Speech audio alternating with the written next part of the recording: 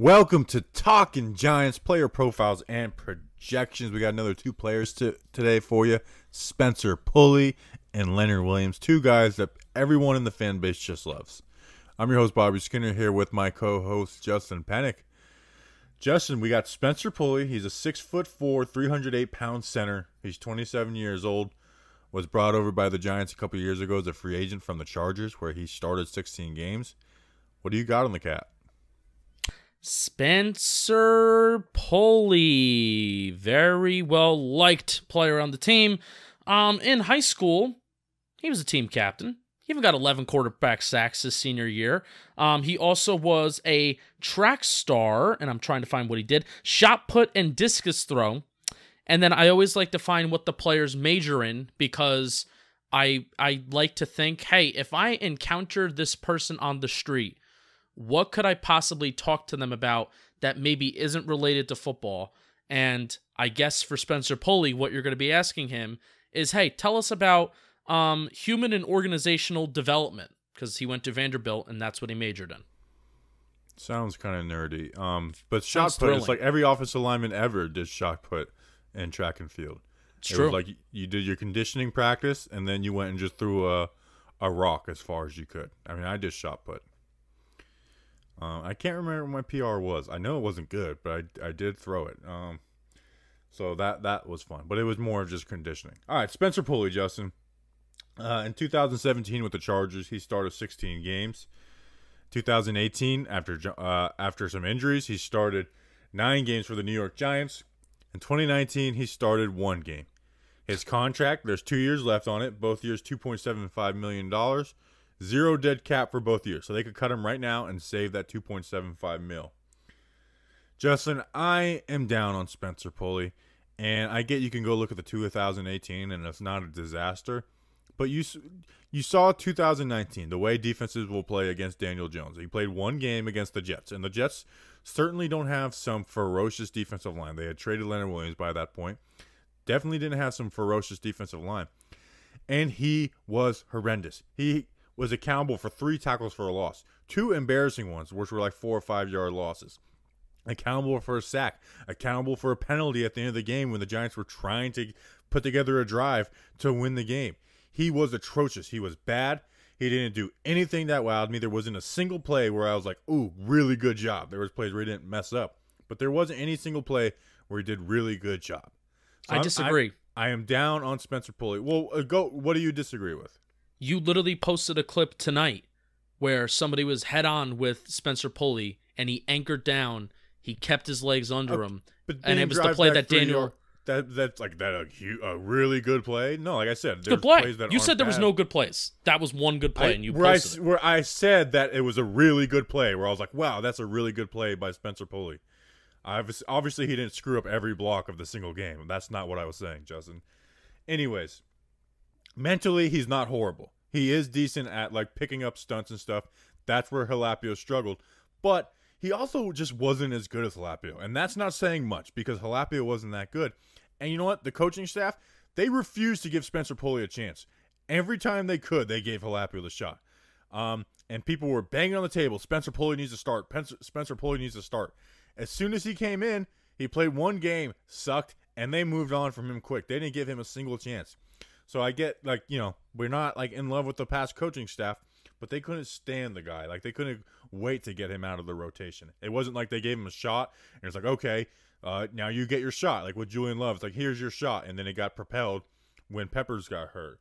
With Pulley, it was like, hey, like don't even ever think about touching the field after that performance, because it was abysmal. It was Saquon's worst game of his career in the NFL. He had 1 rushing yard in that game, and a big part of that was Spencer Pulley.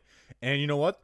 There was mistakes in the run game where there was times where it could have been a huge run, and I can't really say this is on Pulley, but basically we're saying the idea of centers calling out what to do, where Caden Smith would block this one a linebacker. Zeitler was pulling and supposed to hit that linebacker. Zeitler runs into nobody, and then a defensive end crashes down and has a tackle for a loss on Saquon Barkley. It was abysmal, and I get you can go back to 2018 where they didn't line up a nose tackle on him, and he basically just got to pick what he could do in pass pro, where it's not horrible. But that doesn't give any hope for me to play him. And we're usually positive people, or at least I'm usually a positive person. This is the most negative I will be on a player profile and projection. Yeah, and largely I feel like our roles are now reversed today, where largely I've been like, yeah, well, look at this little number and this nitpicky stat where this person could be off or for this exact reason, and then Bobby's trying to be the one that's bringing a little bit more optimism to the table. However, I'm usually not negative, but I watched 2018 Pulley, and Bobby, I liked what I saw, or let me just at least say, I didn't dislike what I saw. And I think you made that point where it's like you can watch 2018 Spencer Pulley and not dislike what you're watching. I thought he was smart. I thought, especially in the run game, I rewatched that San Francisco 49ers game and I rewatched that Tampa Bay Buccaneer game back to back, both wins. I was looking for something positive. I wasn't seeking something out negative because I knew that you were gonna have negative points based off of that Jets game. I thought in pass pro there was a few times where he was one-on-one with guys and he anchored down. He held his ground. I think in the run game, he did a good job moving up to the secondary level when he didn't have somebody directly on him, when guys were lining up next, to his left, and it was, the guard's main responsibility of getting him. He's not fast. He's not a great athlete. So I guess now we can fully transition to talking about, well, who do we want? Breaking news. Who does the president of the Nick Gates for Center 2020 train, who does he want to start at center? Spencer Pulley or Nick Gates? So we can have this conversation. I feel much better about Nick Gates as an athlete, number one. As a smart football player, number two, which I guess maybe you can put it's a draw. It's a draw in terms of football IQ. Maybe. You may disagree with that. But also just overall potential and ceiling to be great at what they do. You still have to give that to Nick Gates, because Spencer Pulley did look slow. Like, just very slow and very, like, very just non-methodical about where he would go and his movements as an offensive lineman. He's a backup center, and I'm fine with him being the backup center. This is even guard. Being mad at him. Yeah, but he's not the backup guard on the team. I'd say Shane Lemieux has probably surpassed him. If we need it. Yeah, he's a backup, and like I said, I'm fine with that. His contract is a good backup contract. It's nice to have someone who knows how to play the center position and not throwing someone, not throwing Will Hernandez at center or Shane Lemieux, on a whim, if we need to. So, if Halapio was on this team, that's where I would want to see the competition, would be Halapio versus Pulley again for the backup center. But that'd be rough. What? And as much as, it might be, Bobby's being negative, the coaching staff agrees. They threw in someone who has never taken a center snap in an NFL game, and after day one, Nick Gates moved into the starting role. They did the day one thing. We talked about it. The day one semantics, that Spencer Pulley's the veteran. He knows a position. Day one. After that, Nick Gates has been in the center spot ever since. They have shared some reps, but it's every time we're seeing it, we're seeing Nick Gates with the ones. Yeah, and kind of talking from, I think, a football player's mindset, where obviously injuries are going to happen, and that sucks for that individual player. But in a way, those injuries and the fact that he's been sitting out a few different practices, Spencer Pulley, that is, this summer, that hurts him tremendously. Hurts him very bad.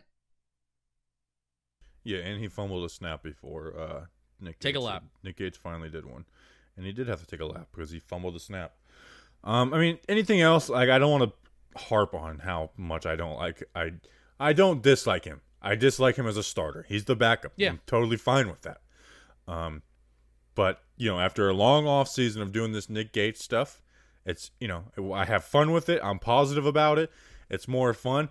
But when it is time to have, like I said, this is the time to have the real conversation on Spencer Pulley, and that's who he is. You can go, like I said, you can go look at 2018 where they're putting two defensive tackles outside the guards, and he kind of just has his way.